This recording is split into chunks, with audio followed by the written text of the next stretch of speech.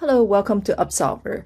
Today I'm going to take you on a quick tour. Upsolver is a cloud lakehouse builder. It's cloud native and comes with numerous built-in connectors. It's designed to take the complexity out of data engineering and make data aggregations and transformations very easy. These data source connectors makes it very easy for you to bring in the data from outside sources, such as databases, data streams, files, and more.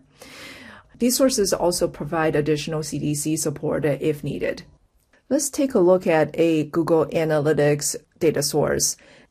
Upsolver has native support for many file formats such as Avro, Parquet, JSON, CSV, Protobuf, and more.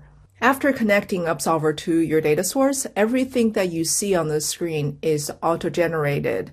Upsolver supports schema on read, so everything that you see on the left-hand side here is automatically parsed and inferred from your data source. If you do have a new field, Upsolver will detect it automatically and bring it in. Upsolver simplifies data discovery. You may drill down to each part of your data statistics to find out more about your data. Now let's take a look at how to transform our data. Upsolver provides many built-in data outputs as well. Today we're going to output to an Amazon Athena table. From here, I'm going to pick a few fields coming from the Google Analytics data source and then map to my Athena table output.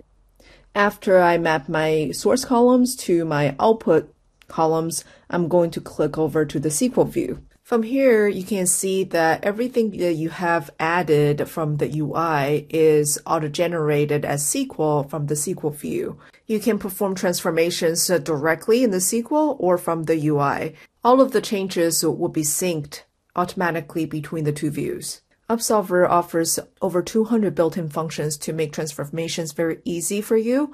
You can also extend these functions using Python. You may also perform joins between multiple sources and streams using lookup tables, manage observes to your data output, and define partitions to maximize your query performance. When you start writing data to an Upsolver output, Upsolver manages all of the orchestration for you, so you don't need to worry about it. From here, I can define how I want to write the data and start writing the data to Athena.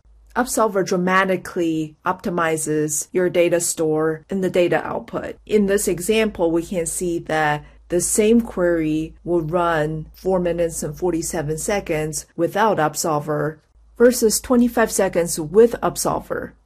Thank you for taking the tour with me. Happy Upsolving.